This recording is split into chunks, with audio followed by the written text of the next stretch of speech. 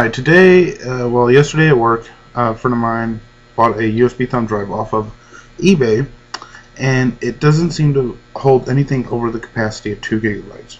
So he asked me, what was wrong with it. He got it from China and blah, blah, blah. So, I got a hold of it, and it looks like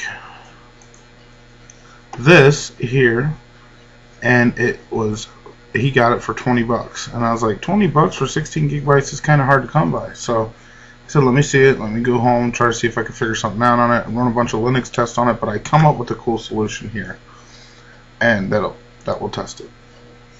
Here's a Raymond CC, and test and detect fake or counterfeit USB drives bought from eBay with H2testw. So what this does basically is it keeps writing to it a bunch of small files until it runs into it, and runs into a problem, or doesn't run into a problem for that matter, and it figures it out. And so you have this right here. You'll have an output. Once it's all done, it takes like 2 hours for the 16 gigabyte, or supposedly, and then you'll get this little message.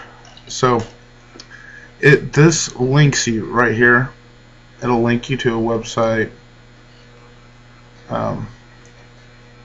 like this. It's all in German, and this is your output file. This is once it's all done, it'll look like this, that red stuff. So that's what it's gonna look like. And I translated it here with Google Translate, and I will put that link up there. So what you do is you go ahead and you download it right there, and then you'll have your little file. Where is it? Okay, so you'll have I got a RAR file, and then there's a README in there, and then there's this. So I extracted it to the desktop. So I'm just going to double click that. First things first, go to my computer, find the drive that's in question you have plugged into your drive, format it. So this one this one that I'm doing is J. Be careful with what you're doing. Don't just format any drive, you know what I'm saying. So back up your data first. Right click. Right click. And you go to format. Always pick default allocation size. And then you click quick format, and then you click start. Let that do that. Then you run the test. So I always pick English, and then select target, and you go to my computer. Remember, it was drive J. So I clicked on that, click OK.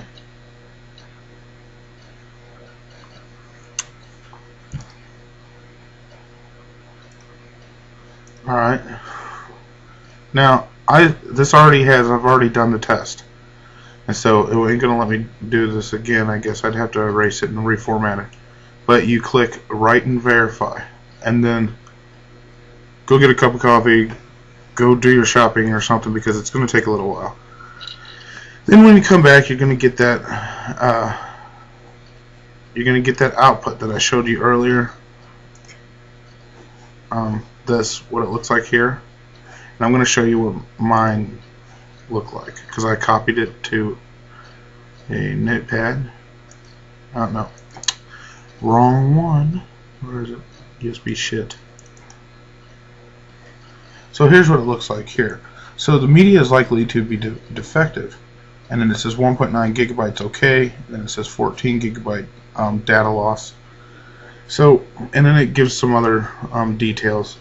I suggest again reading the README file that comes in the RAR file with it, because it gives a lot more detail of what, the ins and outs and what's going on with this. So basically what we have here is a 2 gigabyte thumb drive sold on eBay, falsely advertised as a 16, because 14 plus 2, 16. So what would happen a lot of times is that these companies that make these flash drives will make a whole bunch of 16 gigabyte flash drives, and then they're going to have some that are defective. So they throw them in a bin or something. Somebody got a hold of them, reprogrammed them, and so they got the 2 gigabytes. Been ripped off. So that's that. So that's how you do that. And you could give that information in the README to eBay or however. I don't use eBay because I just don't like it. I don't trust it, and I've heard too many horror stories. I had a friend buy a cell phone that was a water gun cell phone, and then there's people who heard of buying bricks and stuff like that. And so yeah, this test is it's a really good test. It tells you without a doubt that the thing's bad because it says it's most likely to be defective.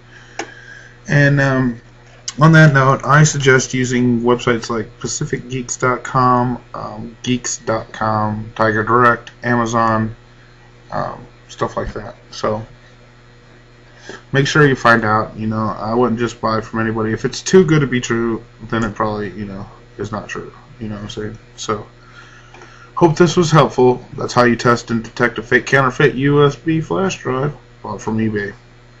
Rate, comment, subscribe. Check out my new channel, another DIY. I'm putting only computer stuff like this on that channel. Thanks for watching, and have a great day. Peace.